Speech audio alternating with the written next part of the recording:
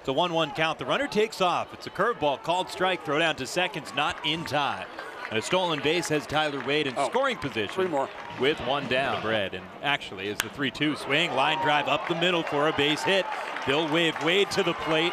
Slater's up with it, and he throws towards third. An RBI single by Lane Adams. Christian Arroyo nubs one up the first base line. That's fair. Gloved by the pitcher Montgomery, whose throw is low but dug out by Tyler Austin. That's a fine play by the first baseman for the second out. You know, the equivalent of probably 2 whole pork roll sandwiches on the air. Austin scalds one over the head of the left fielder. 2 hops and it's off the wall. Fowler touches third. He's getting the wave home and will score without a throw. That's an insurance run on an RBI double from Tyler Austin. Jared Mitchell, first pitch swinging, lines one to left field. That's down for extra bases. It goes to the left field corner.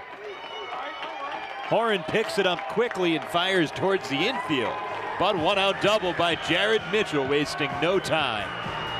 The pitch from Holder, a swing and a soft pop-up on the infield. The shortstop, Tyler Wade, makes the catch. The bases were loaded with 1 down, and Jonathan Holder slips off the hook.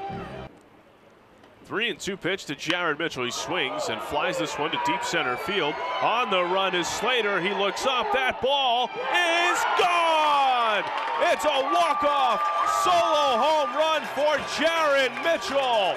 And the Thunder win 3-2 here in the bottom of the 11th inning. Jared discards the bat, discards the helmet. Water everywhere. It's a walk-off 3-2 winner for Trenton.